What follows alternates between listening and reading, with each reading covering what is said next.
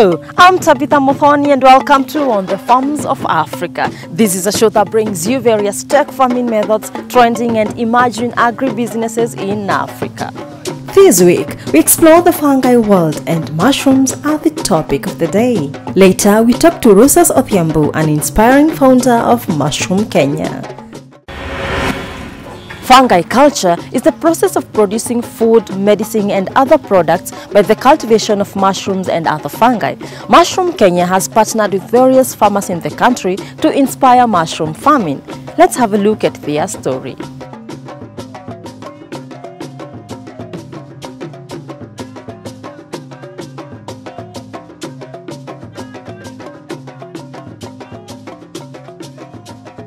Mushrooms are the edible, fleshy, fruiting bodies of certain fungi which may be gathered wild or grown under cultivation. With a variety of species available, cultivated mushrooms are usually grown in the dark and climate-controlled rooms. At this farm, we grow two types. We grow the oyster, which looks like little plates, and we also grow these button mushrooms here. Mushrooms, they are edible and they are non-edible. Most edible mushrooms grow in areas where there is high phosphorus and high nitrogen. Inedible ones thrive where there is sulfur. The trouble is they look almost similar. In Kenya, people consume the yellow oyster, the white oyster, the pink oyster. They also consume the African boletus. It's a type of mushroom found in the forest, and they also consume this button mushroom. This is the Agaricus bisporus subspecies of mushrooms. Those are the ones which are edible and that are commercially viable to grow. Joseph Morethi, a farmer and partner with Mushroom Kenya based in Ngong, has been long into this practice, acquiring vast knowledge from training and experience. I've practiced mushroom farming from the year 2004.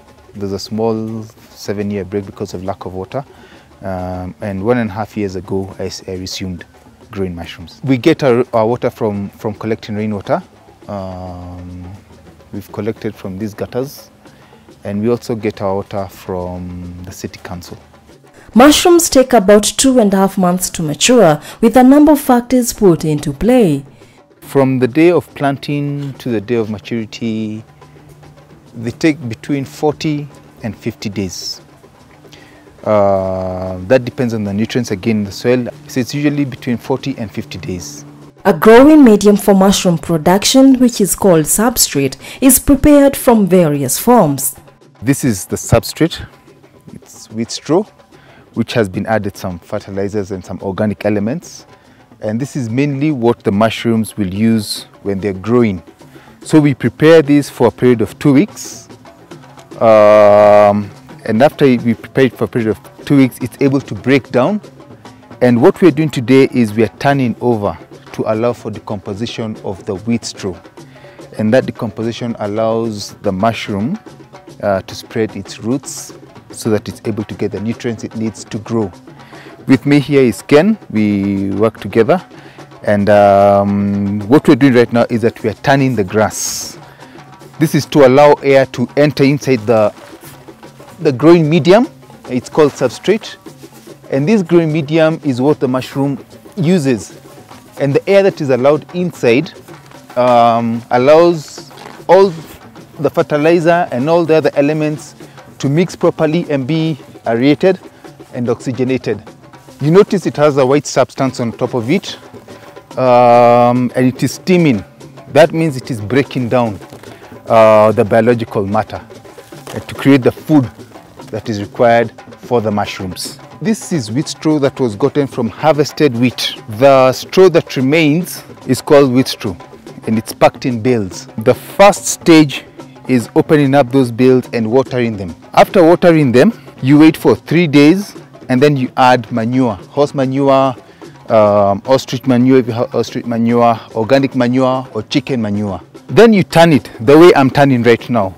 And when you turn it, you continue watering for another 3 to 4 days. After you turn it, you wait another 3 days, and that makes more than 1.5 weeks of waiting. After that, you get to the stage where you add fertilizer. We're talking about urea, We're talking about calcium ammonium nitrate. We're talking about monophosphates and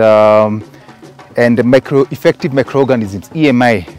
These elements are the primary food sources, and they're added onto the substrate to increase the nutritive value for the mushrooms, because this is an environment which is man-made. They're not being grown naturally, and so you have to give them everything that they get in their natural environment for them to grow. After that, you wait another week so that the grass continues to decompose, and you keep turning it after every 3 days until you arrive at a stage where you need to put what we call lime. Now, the white coloring that you see here, for this particular grass, it has been added lime. And right now, as it stands here, it is now 2 weeks old and 2 days. And after we add lime, we wait for another 3 days and then we turn. After turning, we look at and measure whether it still has steam. This steam means it still has ammonia, which means it's still breaking down. You cannot plant it right now. You cannot put the seed of the mushrooms in this grass as it presently is, because the ammonia will kill it.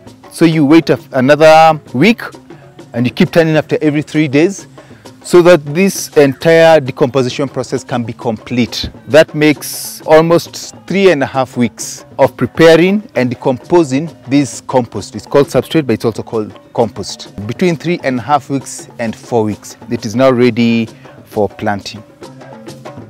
This particular type of plastic bags, they keep in the moisture, because if you put it in any other medium, it dries out, and mushrooms never do well in a place which is dried out. So to handle the moisture, you put them in these plastic bags. These are packaging industrial grade bags, and they are for planting medium, much the same way as trees in a nursery and flowers in a nursery are put in their plastic bags. So these are the plastic bags that are used for planting the button mushrooms.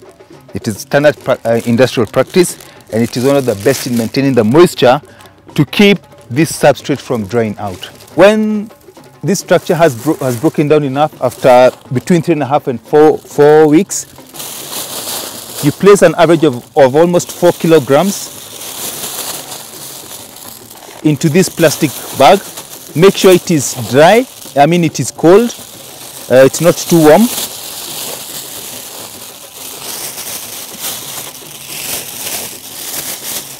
And this is how it has already been put in a plastic bag. Now when it is here, at this stage here, it shall be put the spawn, which is the seed.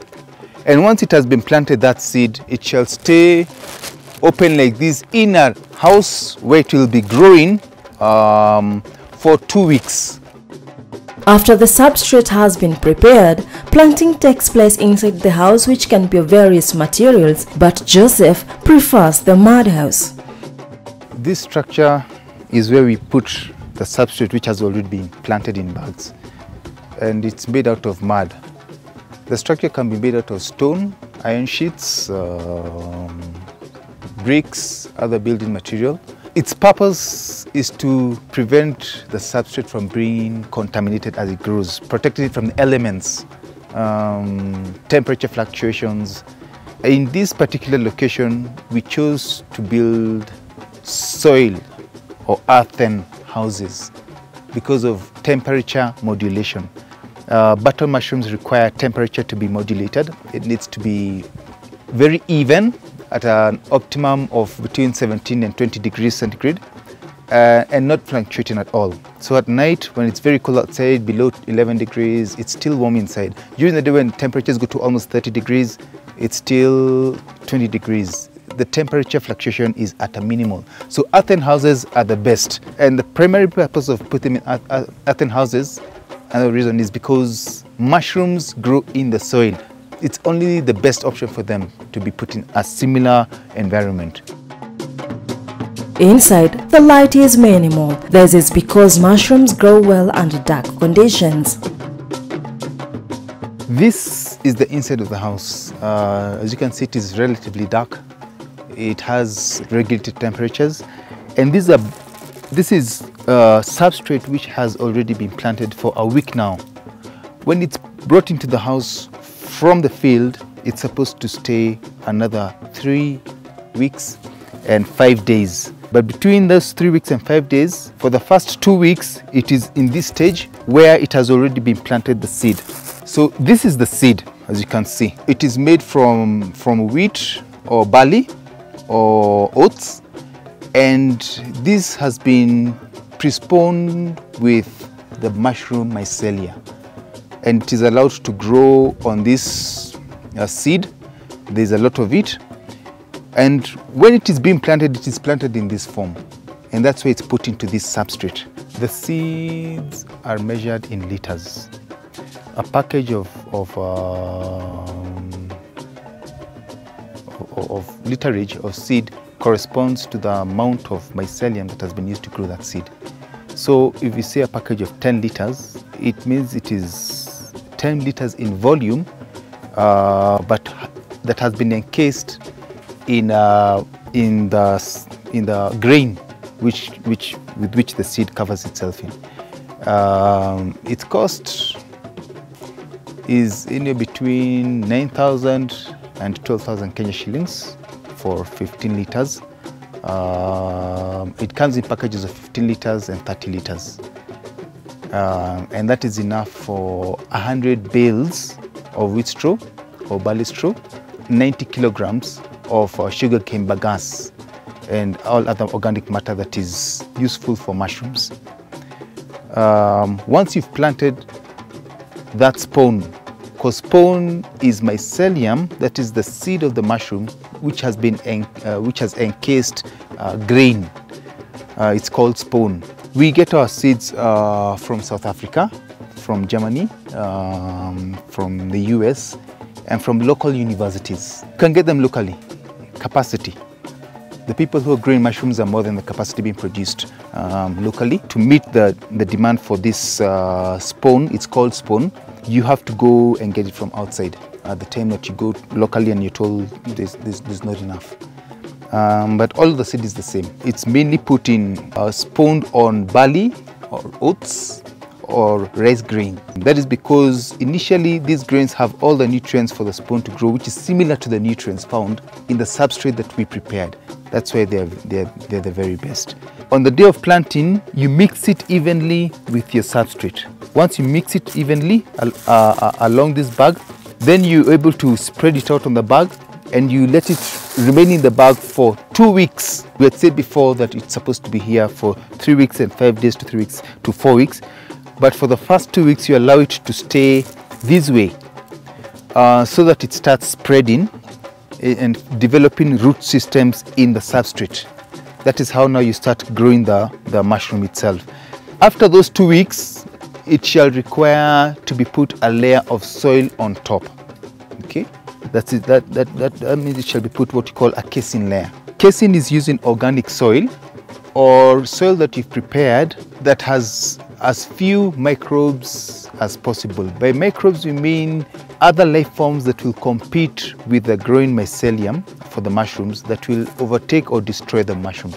So you have to sterilize the soil, you have to pasteurize it to kill off microorganisms, bacterial diseases, other microbes that are within the soil, and other competing species of mushrooms, because you want your mushrooms to grow healthily. So they have to have as little competition as possible. So this is casing soil with as little iron content as possible. Why iron content? The iron content has to be little because that iron binds to the oxygen and to nitrogen and sulfur, which are key elements for the growing of mushrooms. So when that iron binds to them, it forms iron oxides, and these oxides affect the growth of those mushrooms. So they do not grow very well.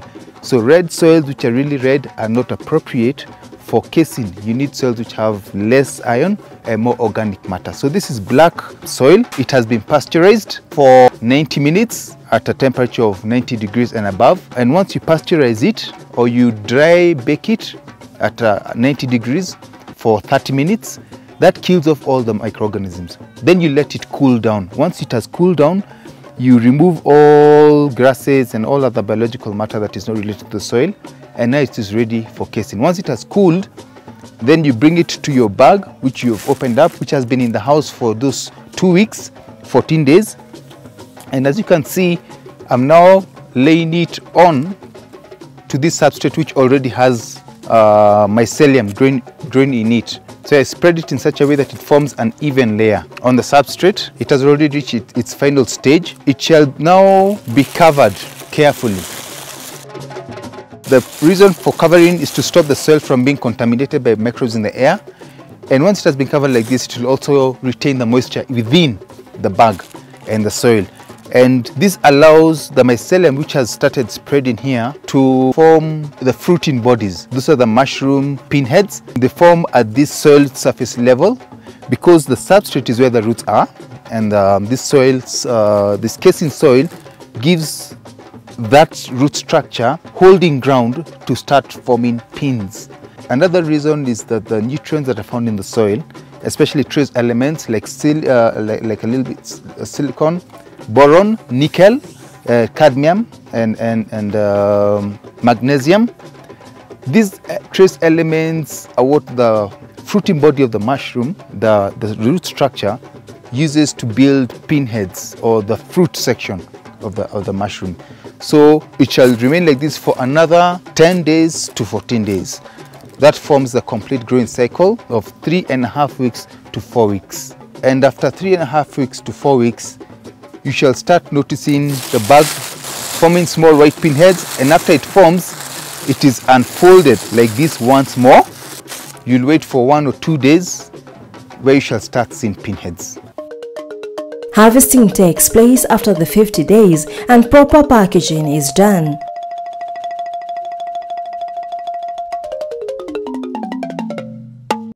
What you're seeing is the final product of the pins that we had described earlier and which you already saw, having developed and turned into a fruit. This is the final part of the process of growing these mushrooms. This is the fruit which developed from the casing layer, the soil which we had put on earlier. It forms this way because it's about to start developing the seed section. Underneath over here you can see when it starts growing old, this will open up.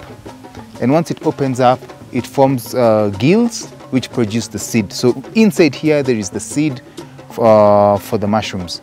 So this one has been harvested, and when we harvest, we usually use a brush to brush off the soil. We remove the part which has soil and set it aside. And this is the part that has been packed onto this.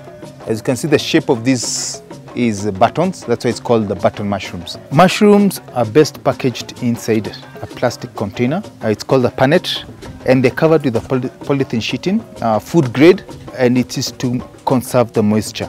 They should be packaged in this way. As perishables, it extends the shelf life, but also maintains the moisture and the texture of the crop while you're taking it to the market. This weighing scale is used to measure packaging. The packaging is usually 250 grams. So when you place it here, you'll find that it has reached to 250 grams here. But it goes beyond by 7 or 8 grams to account for the weight of the pannet. So this is a scale, a standard commercial scale, and it's best used for this packaging. They can also be packaged in 500 grams or 1 kilogram. But you do not go beyond that because you tend to crush the delicate button structure of that mushroom. So 250 grams is best as a package. A pannet's basic price is from 150 shillings to 250 shillings, depending on the market fluidity on that day. That is the demand and supply constraints. So it's between 150 shillings and 250 shillings. Besides the inevitable challenges, Moredi has highly benefited from the mushroom farming business with an available market for his produce. We sell locally to people who love eating mushrooms, individuals. We also have hotels and eateries around Nairobi which consume this kind of mushrooms.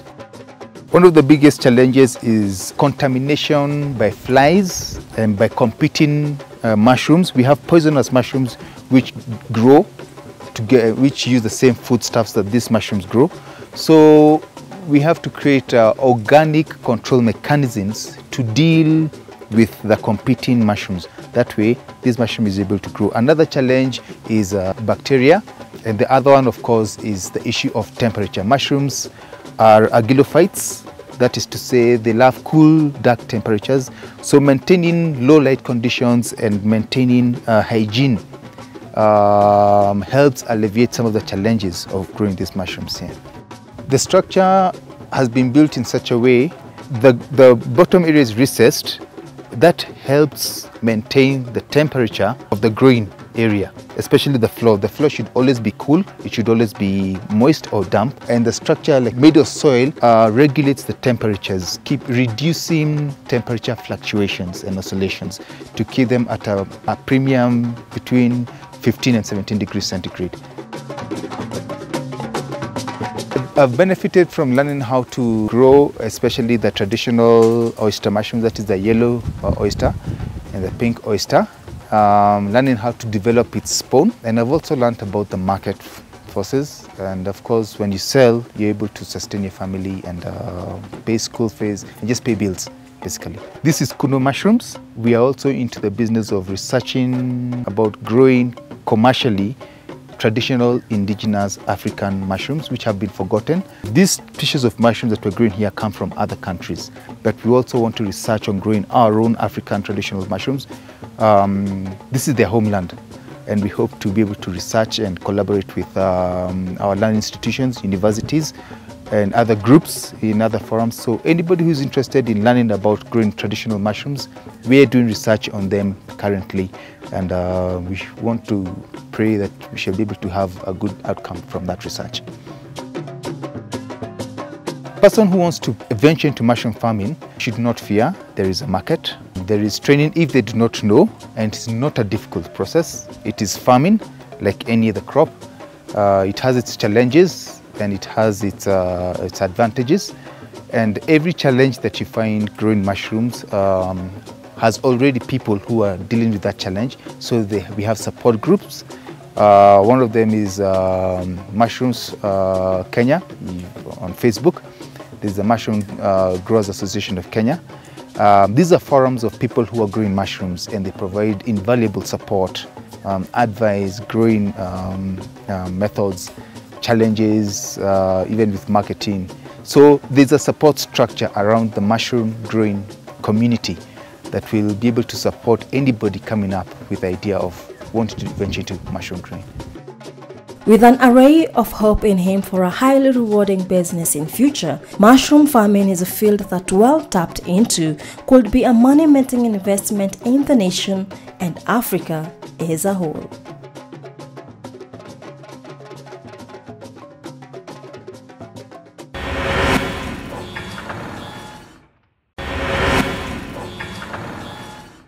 Next, we talk to Rusos Odhiambo, a student and founder of Mushroom Kenya, but first, here is a look at his profile. Rusos Damis Odhiambo is an IT student at Mount Kenya University, an upcoming motivational speaker in personal development and humanity, and also an entrepreneur. He has a strong passion for farming and a role model to the youth in society, which has seen him put up Mushroom Kenya, an organization that trains and mentors farmers in the country, and which is also part of a bigger farm plan for agri-tourism aimed at producing mushrooms and helping other farmers thrive in the venture. His passion to transform the society by giving hope has seen him start Volunteers for the Elderly in Need, also known as VAIN, an organization that helps the elderly in need, formulating programs geared towards addressing different challenges that the elderly face. Rusos is a fun-loving person who is passionate about traveling and reading. Rusos Odhiambo, nice to have you on the show tonight. Thank you. So you are a student and at the same time working with Mushroom Kenya as the founder. How do you balance all of this? Well, it's not really been easy balancing schoolwork and business, that is entrepreneurship. But the first thing I had to do was to defer my studies so that I don't attend classes on a physical basis. So what I do is virtual learning, whereby you don't really need to go to class to so I do it online. So that gives me time to go to the office in the morning, do my business activities, and then I do classes at a stipulated time that I've set for studies. All right. Yes. And when was Mushroom Kenya founded, and what was its sole purpose? Well, Mushroom Kenya was founded in 2015, and this is an idea that I got while working with another organization that deal with agricultural research. So we did some field work, and what this organization does is they deal with the farmers, and then the records from the farmers are normally brought to the headquarters in Nairobi. So I would really help in feeding the data, doing some reports, and that is when I used to get to know so many kinds of farming, that what farmers are really dealing with. Some are doing redworm, some are doing mushrooms, some are doing other things that are not really common. So that is when I now got interested in mushroom farming. Did some little research about it, a trial, and then now I said this is a good business to start. So that is how it came about. Great. And what did you need to start up this business?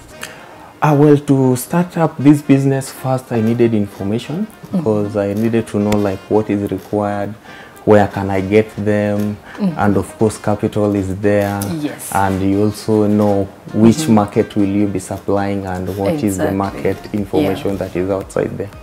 Yes. And so far, what experience have you garnered over the years since 2015, and how has the experience been like, and how have you yourself benefited?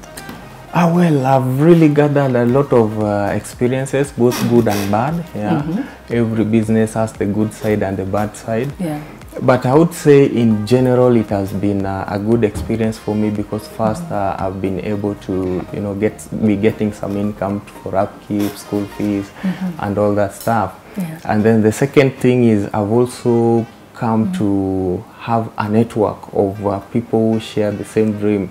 I would say, let's say farmers, and the network keeps on growing. So that's also a good experience that I've been getting with this kind of work that I'm doing.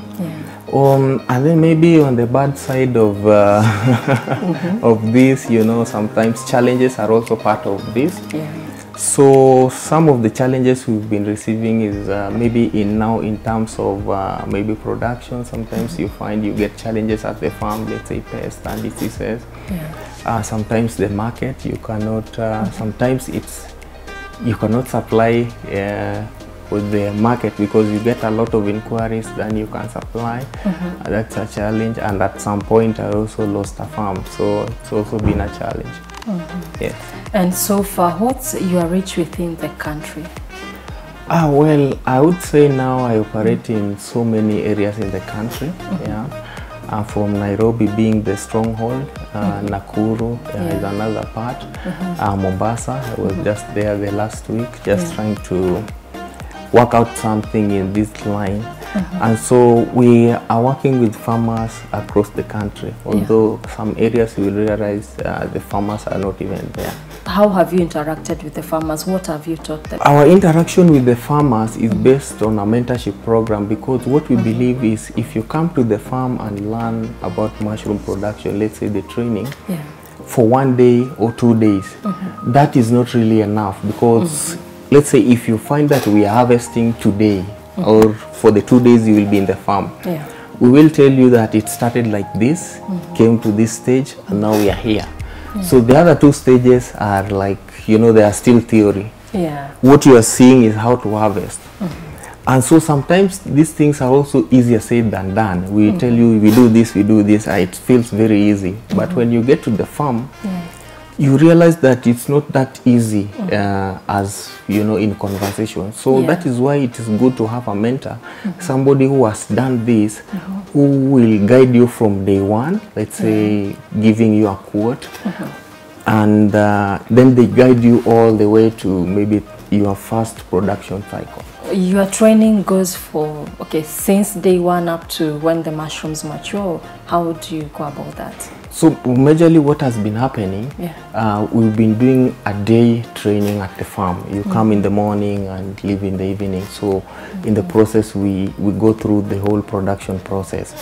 But we realize that is not really enough. So what we do is we connect with other farmers in so many areas, majorly around Kenya. And so once we have a database of mushroom farmers, and people are also inquiring. So there are new farmers who want, new people who want to join the farming, and there are those who are doing the farming.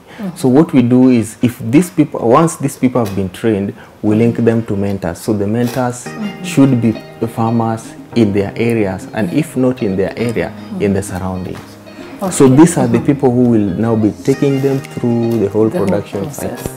Okay, that is great. Okay, you have the mentors coaching the farmers. Yes, the mentees. Yes. How do you benefit financially from all of this? This is a project that has undergone a lot of piloting. Like the first time we were making it free. Then you realize if you connect a new farmer, a mentee in this case, to a mentor, maybe the mentor makes a lot of excuses. You know, I'm at work, I can't find time. So and then we made some adjustment, like now, you know, the mentee pays some premium subscription, that there are different packages. There's a package that will just offer you maybe one visit every 2 weeks or one visit every week. There's a package that will offer you like maybe close to daily visits. So you choose what is flexible for you. So this is what we also share with the mentor. So the mentor feel motivated that in helping this person, I will be spending my time, but I'll also be earning something. So in turn, they become more committed to helping the mentees, and the mentee is also getting good services. So that is how we really benefit from that. Okay. Yes. Besides the training, what do I need to start mushroom farming? Well, to get started in mushroom farming, training, of course, information is the first thing you look at. You really need to know, like, how will you go about it. And then once you have the training, mushroom is it's a plant and a fungi kingdom. But they behave so funny. They don't really behave like plants in that, for example, one, they don't need sunlight to make their own food. So that means they can be grown in a house. So once you have the training, you look for now the requirements you need to get started in mushroom production. So one is a house. There's a reason we are using a house. One is because it doesn't use sunlight, so that is one reason it can be in a house. Two, it will be easy to regulate the conditions that it requires inside the house. Like it requires low humidity, darkness at some point, hygiene. So all these things are very easy to maintain in a house. So apart from training, you need a house. And once you have a house, mushroom, since it doesn't use sunlight to make its own food, so where will it get the food? It will get it from a soil, a special soil for this case. So in our own terms, we normally call the soil substrate. So based on different types of mushroom, they have different types of substrate. In Kenya, we have two major mushrooms that are consumed or grown, button and oyster. So for oyster, you use substrate are also many, but one of the best is like wheat straw, rice straw, sugarcane baggies, coffee husks. Those ones are the ones that are really recommended because of high nitrogen content, and the substrate should also have some qualities to be used. So for example, for oyster, you need to get just the straws. If it is wheat straw, rice straw, coffee husk, then you just sterilize and plant. But for button, it has to be decomposed, whereby some other things are added so that the mushroom get all the nutrients from the substrate. So apart from training house, you get a substrate, then you look for the seeds. In our own terms, we say spawns. Yes. And then once you have the seeds, you look for the market, because you will have a house, you will have the soil, you will have planted. Now you need market once you harvest.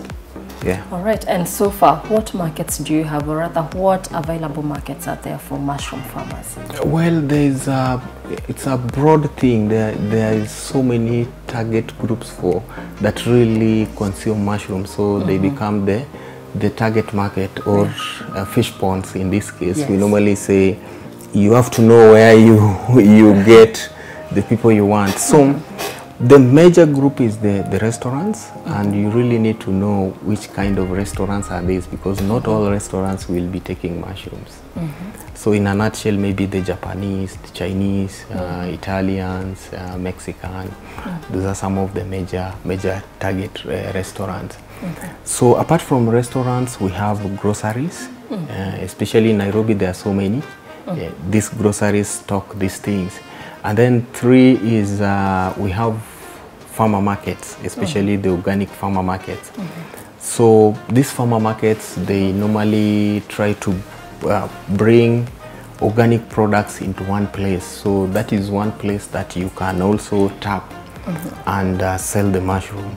For example, if you are in Nairobi, there is an organic market in Marula and Karen. They have also days they showcase in Two Rivers. So those are some areas you can also sell. Apart from groceries or farmer markets, you will also have people who are fully organic, vegetarians in this case. So the vegetarians will really consume this.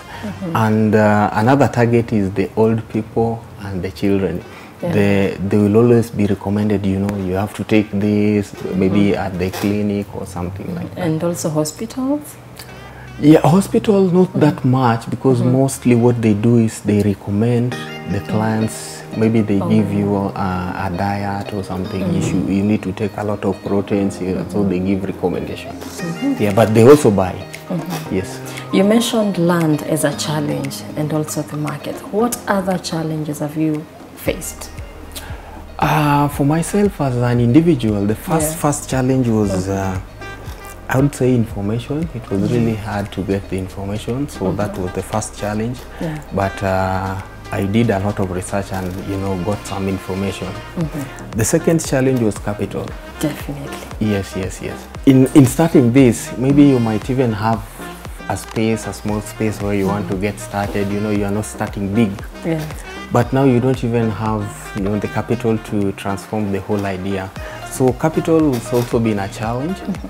And then I got some capital, got some land, and started off. And then the unfortunate happened, the farm was flooded. So back to ground zero again.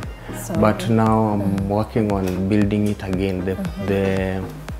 The reviving the farm is in process, yes. Okay, how much did you start with, and where did you get the money from? Well, I didn't start with much. You know, most times people say you have to have, like, you know, a lot of money to get started in this. For me, I didn't have that kind of money because I'm in school at the same time. And you can imagine the life of a student, you have to balance a lot of things. So for me, the total cost for my startup costed 40,000.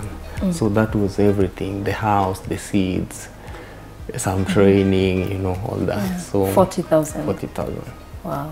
And in this case, I started with what was easy to start, that is oyster. No more expenses like other types of mushrooms. So that is what I started with. Okay, and did you borrow this money, or where did you get it from? Well, I didn't borrow this money. I worked for this money. Wow. So I would really give a lot of credit to the agricultural NGO that I have been working with. It's called CABI, Center for Agricultural and Biosciences International. So we would go to the field, do some work, and I would save some money, and you know, that is what now I saved and used to start the project. All right, great. And what growth opportunities do we see for you and also for Mushroom Kenya? Well, I see there are so many opportunities for growth, especially in the future. There's so much good plans of, you know, progress. Like one is, in my view, because now I'm the dream carrier. I'm the one who, like, you know, I can see in 5 years. Vision. Yes, the vision. So I'm seeing there's a lot of work that is yet to be done. According to me, maybe it's 20% that has been done. I'm planning to have roll out more other services than we have now, like you know, roll the mentorship program to be a nationwide thing. Now it's been operating around Nairobi, because that is where it's also easy to foresee what these people are doing.